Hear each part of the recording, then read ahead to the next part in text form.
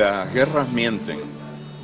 Ninguna guerra tiene la honestidad de confesar: yo mato para robar. Las guerras siempre invocan nobles motivos, matan en nombre de la paz, en nombre de Dios, en nombre de la civilización, en nombre del progreso, en nombre de la democracia.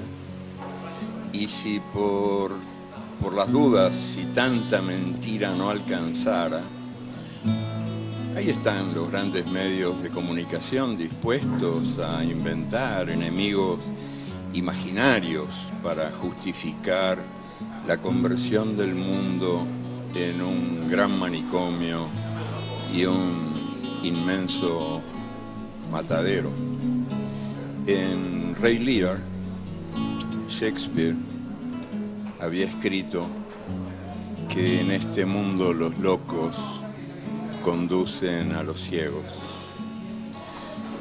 Y 4 siglos después, los amos del mundo son locos enamorados de la muerte, que han convertido al mundo en un lugar donde cada minuto mueren de hambre o de enfermedad curable 10 niños, y cada minuto se gastan 3 millones de dólares, 3 millones de dólares por minuto en la industria militar, que es una fábrica de muerte. Las armas exigen guerras y las guerras exigen armas, y los 5 países que manejan las Naciones Unidas, los que tienen derecho de veto en las Naciones Unidas, resultan ser también los 5 principales productores de armas. Uno se pregunta, ¿hasta cuándo? ¿Hasta cuándo la paz del mundo estará en manos de los que hacen el negocio de la guerra?